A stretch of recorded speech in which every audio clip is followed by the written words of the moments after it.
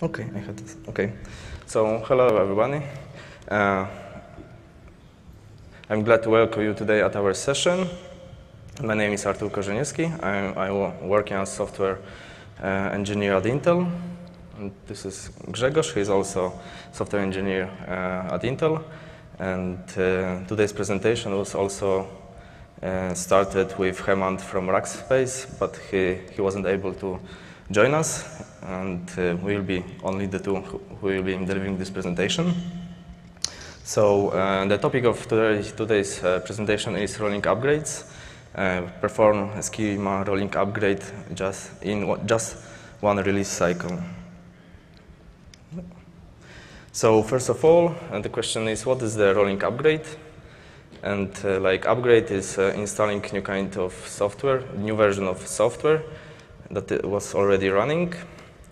And in the distributed systems, you should be able to replace one version of a software with a newer version without disruption of working, for example, API serving to the end user.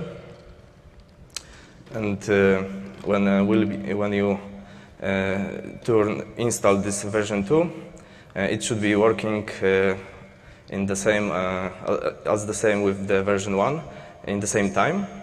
So, for example, when you will be serving the API, user will not see the API downtime at all time. So you will be able to upgrade from one version to another without losing any customer requests. The problem here is that you will access the database with two different versions.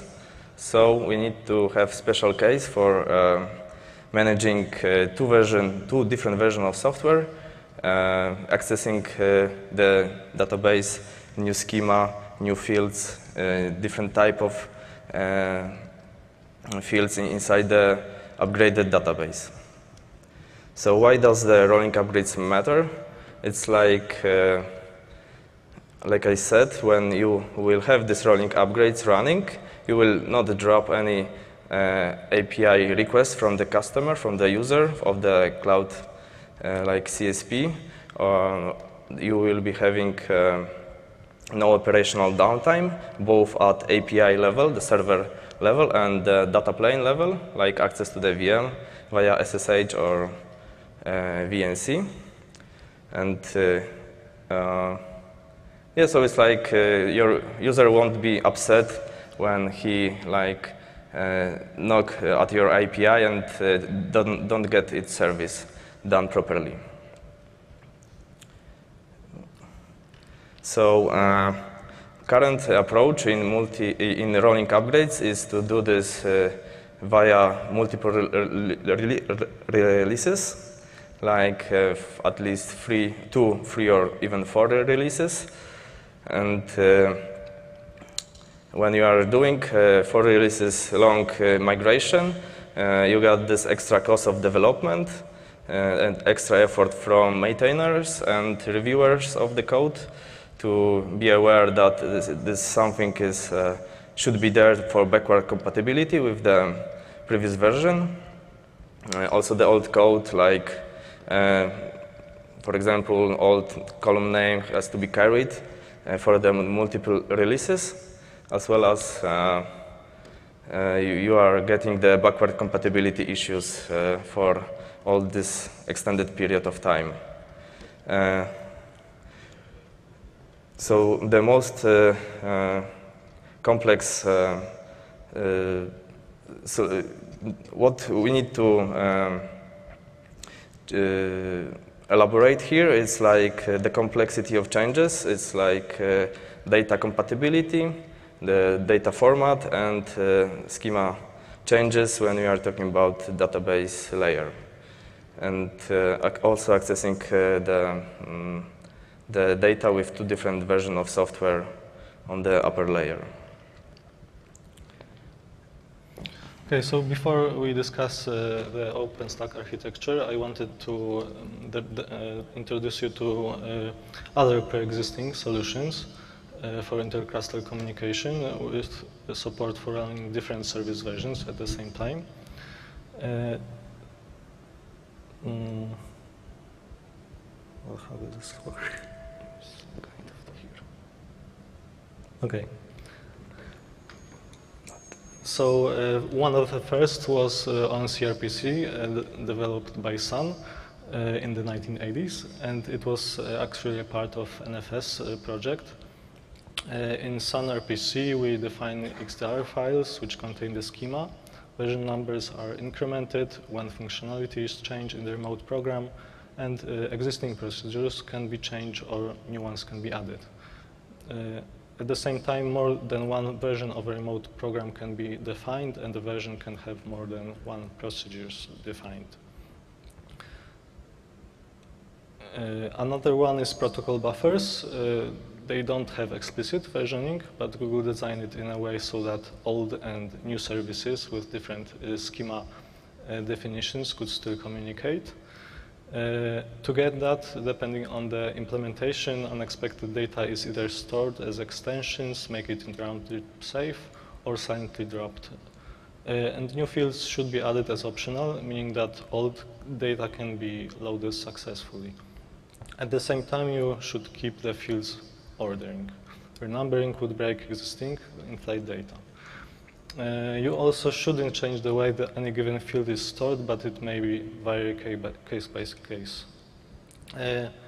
Another one is Apache Thrift from Facebook. It's pretty similar to protocol buffers, as it doesn't have explicit versioning, but still defines strict schemas. To maintain compatibility when the protocol evolves, you shouldn't change the numeric tags for any existing fields, and any new fields that are added should be optional. Sensible default values also should be set so that new code can properly interact with messages generated by old code. And when messages are created by new code, they are parsed by the old code. Newly introduced fields are ignored. However, if you modify and serialize the message again, the unknown fields are serialized along with it. So if the message is passed on to new code, the new fields are still available. Next thing to remember is that non-required fields can be removed, but the tag number can be used again in updated message type, so it's common to rename the fields instead and tag it as obsolete with a prefix so that any future contributors don't accidentally reuse the number. And changing the default value is okay, but the default values are never sent over the wire. So if the program receives a message with a particular field isn't set, the program will see the default value as was defined in that program's version of the schema.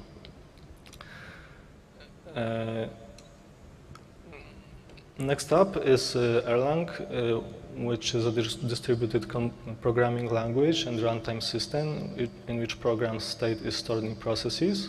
So it's a dynamic language, just like Python. Processes usually send and receive data represented as tuples.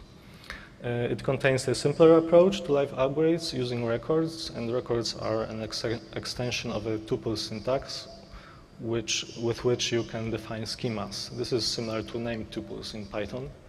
In case of Erlang, the preferred way to extend the existing protocol is just to append new values to the end of the tuple, and it works.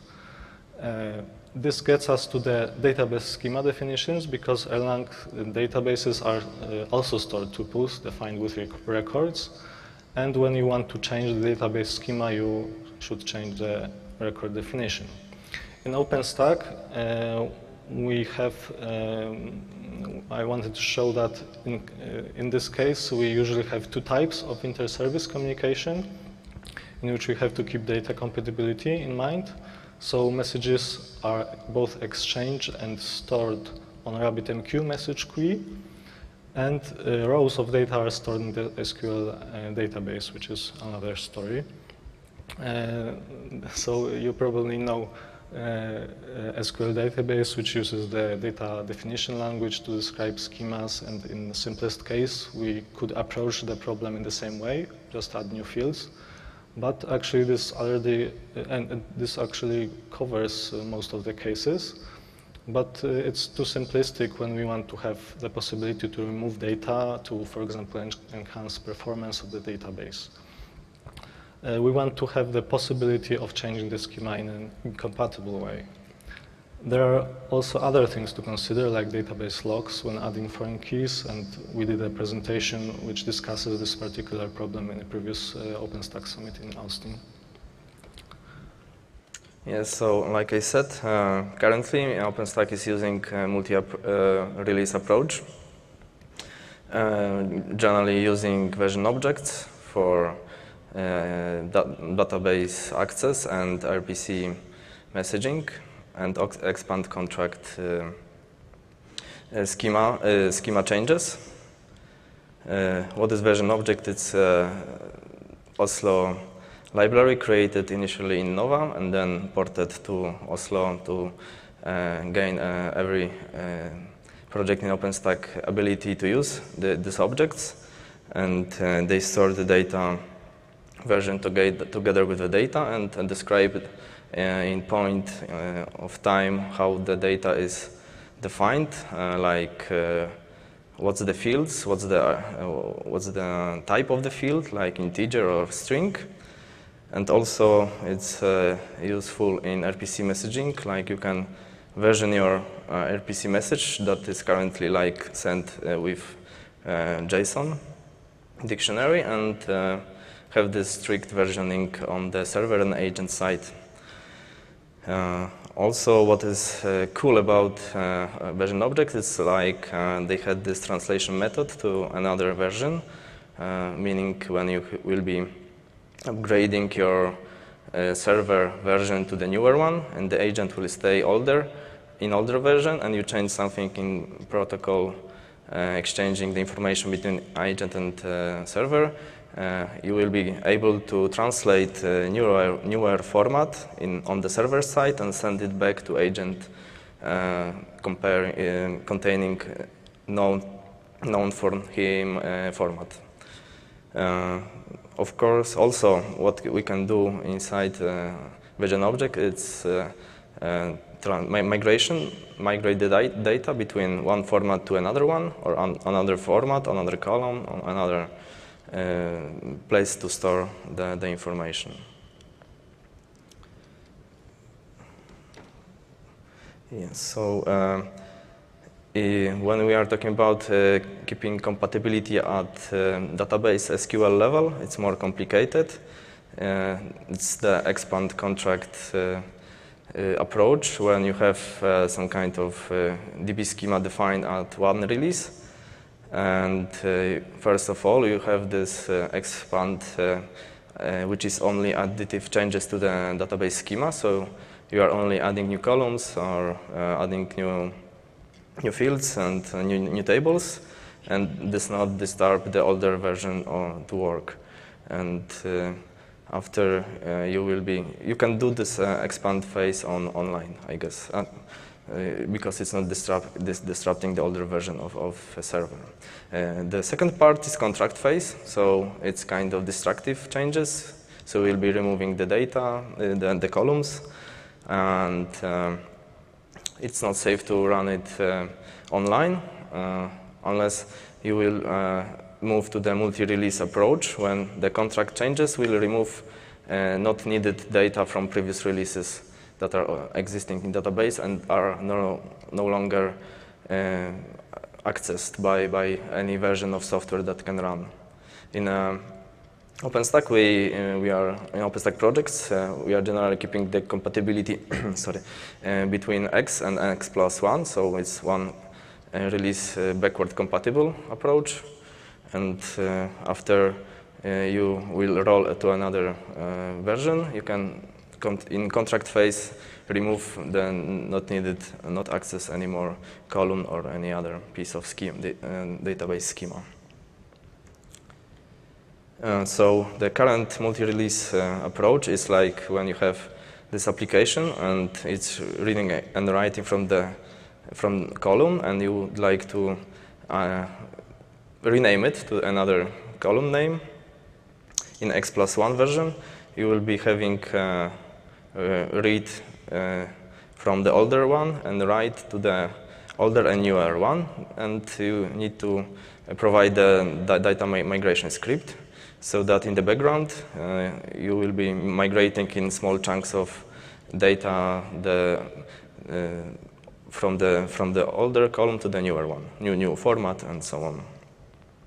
In X+2 version, you will need to write to the older column because of the X+1 is reading from it, but you can also read from the newer column because also the X+1 is writing to the newer one. So you will be having the compatible data inside both columns. And the last moment when, the first moment when you can release the older column is like X+3 release, because X+2 and X+3 are only using the new column only for the reading purposes.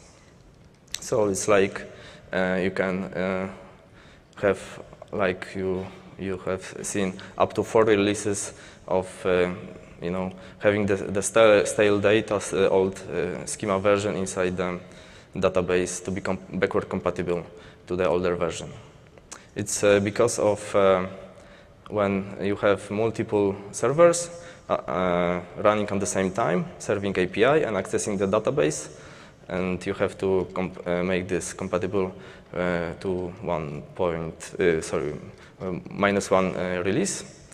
And if you would have like only 1 point when it will access database, you can do this in 2 releases. So it's kind of depends on the project use case. So when we are talking about one release approach for the rolling schema upgrades, we can like access it with, address it with also version objects. It's like when you have the X release, and it's kind of tenant ID is example from Neutron. Currently in Neutron we have renamed tenant ID to project ID, and this scenario will show you how we should done it if we had OVO in place, the Oslo version object in place, which we don't have right now in Neutron. So not all of the data is using OVO to access the data. And so in the X release, you have only the tenant ID and version object with version 1.0. When you will go to the X+1 release, you will need to increase the version of the object 1.1, and also you will need to write to the older column and also read from the older column. With using the expand phase, introducing the new column, and also write to the project ID, which is the new column name for the tenant ID. So you are serving, you should be able to, from X release, to access the tenant ID. And inside the X+1 release, the OVO will be serving both tenant ID and project ID for tenant ID for the backward compatible like agents from the server agent communications. And of course, there should be some kind of migration script, and you need to run it on the background. And when you will translate all the, you will migrate all the data, you can drop the old column, and in this case, it's kind of tricky because you will lose your X-1 compatibility. So you cannot do this like being all the time compatible with the older version using the also version object only approach. And also you will need to switch inside this data access layer, like objects are using some accessing methods. You will need to switch the write and read from the older tenant ID column to the newer project ID when you will apply the contract scripts, removing the older column. And of course, you have the older data in the newer column. So let's see what's the other opportunities. Yeah, so what happens if you miss a step when applying these? There can be a lot of misunderstandings when first introduced with this idea. So here is, for example, an example In this case, you start a new service which writes new data to the old and new column so that it can still be read by the old version. But because it reads data only from the new place, which with a possible fallback to the old column when the data is not found, it can miss an update with the old service, which the older service can make to the row added, for example, by the new version. Next is another problem could result when the new version stops updating the old column while the old version still tries to read the data from it. And again, because you don't have any information about the version, the older release may miss an update or even new rows added by the new version. So this is the proper way that even the Openstack CI needs to test, like multi-node grenade, test adjacent services version running together with consideration for the aforementioned edge cases. A new idea to shorten the release cycle in which developers need to keep track of changes in the data model are triggers, and this is currently considered in Keystone and Glance. These are services which don't have internal service RPC communication with RabbitMQ. So the main database layer with which we want to keep compatibility is the SQL database. And by introducing these triggers, you can actually skip 2 steps. And the data migration part is started before the upgrade. So the layer implemented with triggers manages the data compatibility, and the actual application doesn't have to switch between different patterns of accessing the data. When aligning it with the previous examples, it looks like this. So when triggers are introduced and all data is migrated before the upgrade, they make sure that the old data and newly introduced code updates and reads are consistent, have a consistent view of the data. On the mailing list, there were some skeptical voices about the trigger approach. The main concern for me is that there is not enough expertise in the current Python community to maintain triggers. And one approach proposed by Michael Bayer is to use SQL Chemy events, with which could be used like triggers. And this should be possible to make upgrades in one release cycle entirely in Python, since even without events, you can place fields in SQL Chemy class under if clauses, changing the model on the fly while the application is running, which was something I previously proposed in Keystone. This doesn't take into consideration, though, that we can't modify the data access pattern in the old version of the app. So only in the new one, we have to approach it with and cycle through 4 data access patterns. And only the 3 last would be implemented in the new release.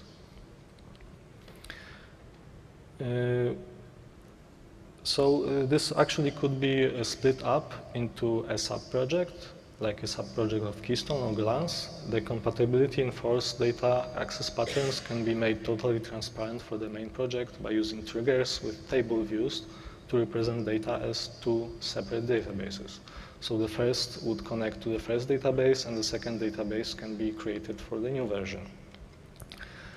And like you see here, the original developers would write schema and data migration scripts as normal on the first part.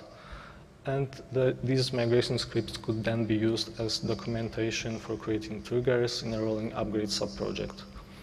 If you want live upgrades, you could benefit from this separate project, which would propose an alternative upgrade path.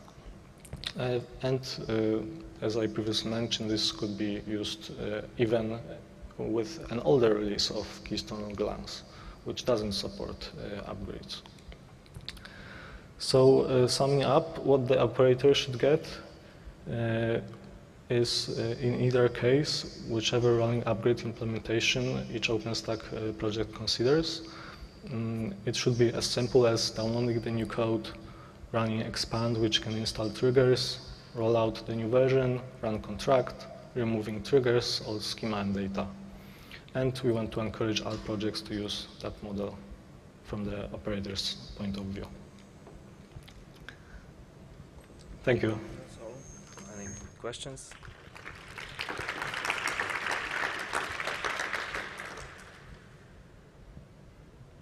If there's any questions, there's a microphone, so you can speak to the microphone.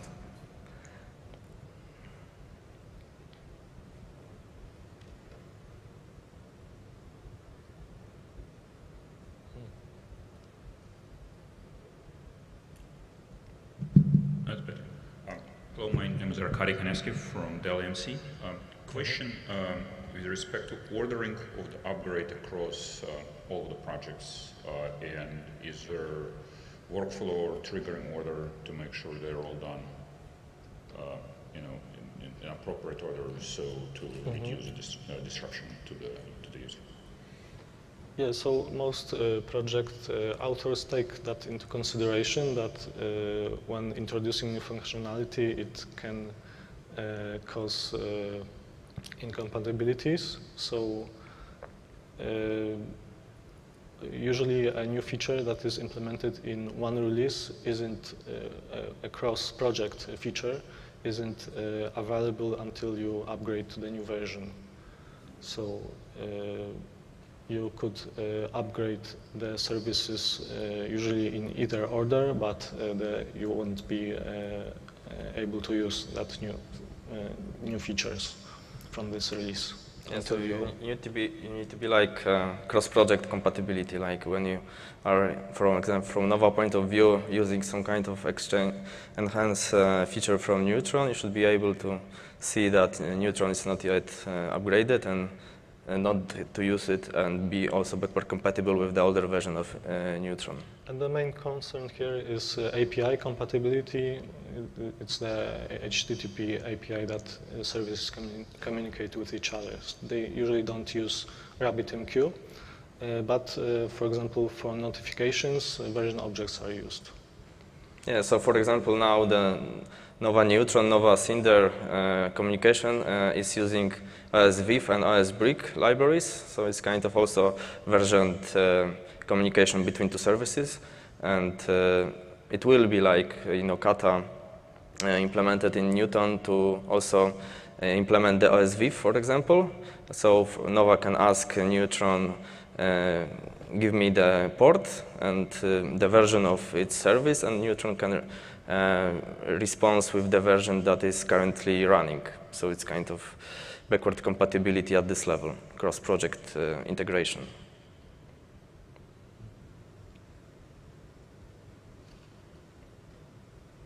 No, any more questions? Okay, thank you. So if not, it's okay. Thanks.